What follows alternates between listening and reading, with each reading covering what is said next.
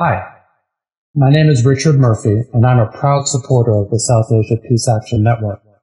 I spent many years in the subcontinent, working as a journalist and as a social anthropologist.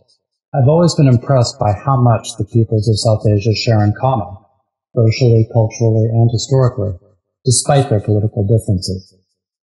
Sapan works to promote peace and understanding across national borders in South Asia. They do it through journalism, through activism, and through people-to-people contact. These are good people doing amazing work. That's why I support Sapan, and it's why I urge you to do whatever you can to support Sapan as well. Thank you.